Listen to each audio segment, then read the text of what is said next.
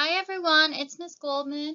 We are here for our 27th lesson of Eureka Math Module 5. As always, I am teaching these lessons live at 11 o'clock every day, school day. And these are the recordings if you missed the lesson, which I'm really sad that you did because I would have loved to see your face and hear from you. And also, please remember, the PDF version is attached. So if you are printing these out lesson by lesson, please make sure you are trying to save paper whenever possible. And if you are printing these out, make sure, as always, to send me the pictures of the work that you are doing so that you can get credit for it. And remember, if I'm going too fast, you can press pause at any time. So let's get started. So for this first problem, you can see I did one half and you're going to do the other half. It says use the pictures to model equivalent fractions. Fill in the blanks and answer the questions. So this first one is asking us 4/6 is equal to, and I said 2/3. So I shade in 4/6. And I can see it lands here, which is the same as right here, which is 2/3. So I can say 4/6 is equal to 2/3, and the whole stays the same. Now, it's asking us over here, what happened to the size of the equal parts and when there were fewer parts? So I wrote, the size of the equal parts when there were fewer parts is bigger because, as we can see, less parts, bigger piece.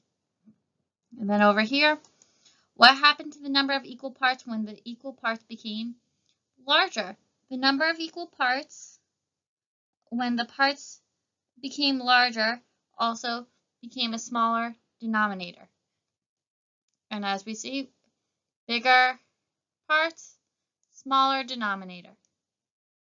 So now you're going to do the second side. And those questions are asking you to do 1/2 is equal to blank and eighths. And what happened to the size of the equal parts when there were more equal parts? And what happened to the number of equal parts when the equal parts became smaller?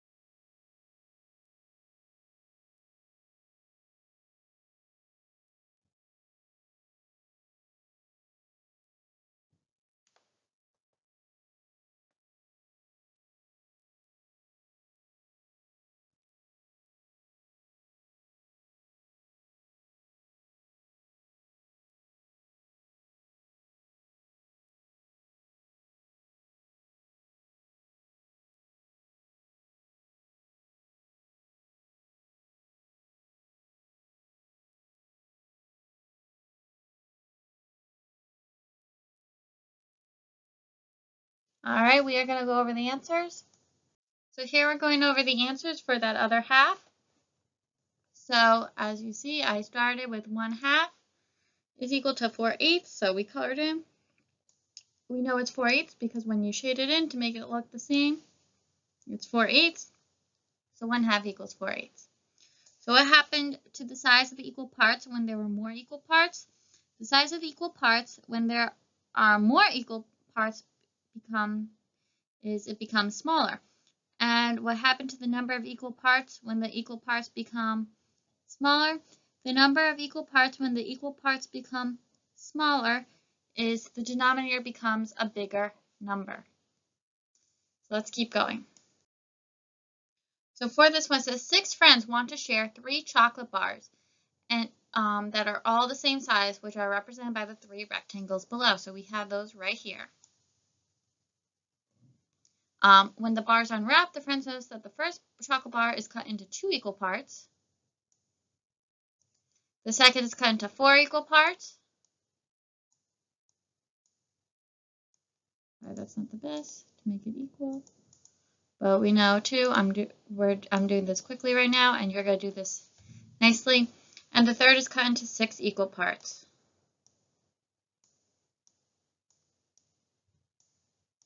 So I'm helping you out again. How can the 6 friends share the chocolate bars equally without breaking any of the pieces? So this is going to be your job. So take your time to solve this problem.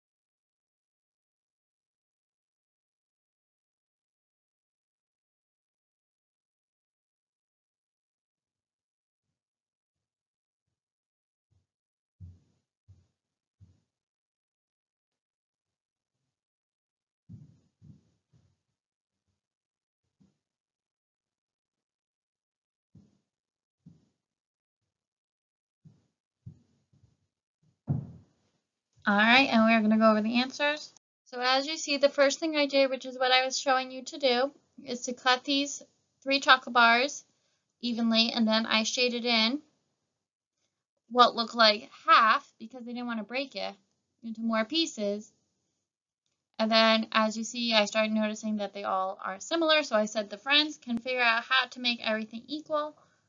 1/2, 2/4, and 3/6. So there are 6 friends, so if you look, we have 1, 2, 3, 4, 5, 6 pieces of broken up chocolate for all the friends to eat. So let's keep going. So it says, when the whole is the same, why does it say take 6 copies of 1/8 to equal 3 copies of 1/4? Draw and support your model to show your answer. So this is what we've done before when we draw these out. We did something similar to this before. So we have our eighths. Here's our eighths. I know they're not the best. You're going to make them look better. You're going to take your time and not do them as quickly as I am for this video. And you are going to figure out this answer. So take your time and keep going.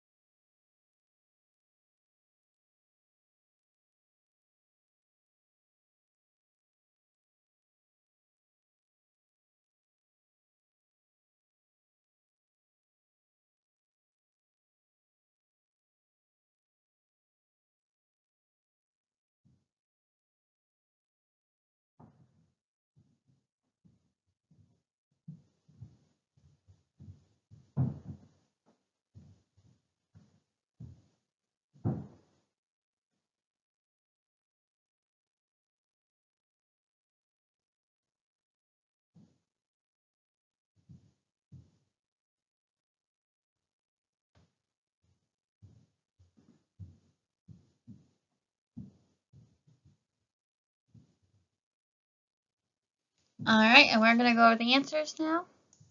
So as you can see, this is my answer. So I drew it out and I showed you also what 1/4 is versus 1/8.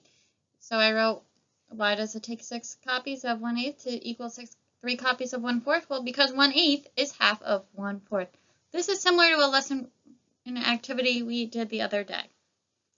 So let's keep going.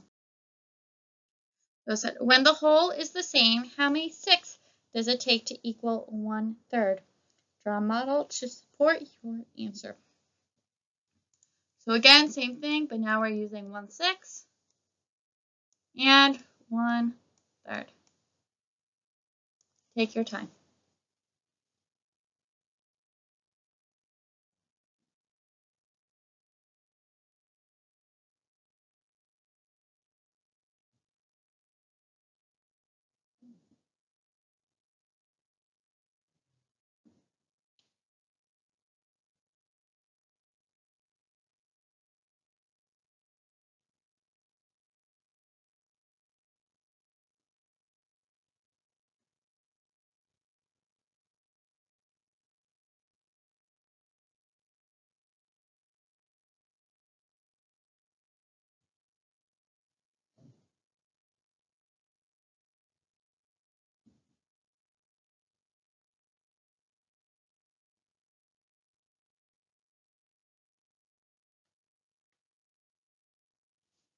So we are going to go over the answers to this. So for this answer, I wrote 1/3 is equal to 2/6 because as you can see when it asks how many 6 does it take to equal 1/3, well, with them drawn out again right underneath each other, side by side, we can see it takes 2 6s to equal 1/3. All right, let's go on to our last problem. So it says, you have a magic wand that doubles the number of equal parts, but keeps the whole the same size. Use your magic wand in the space below. Draw to show.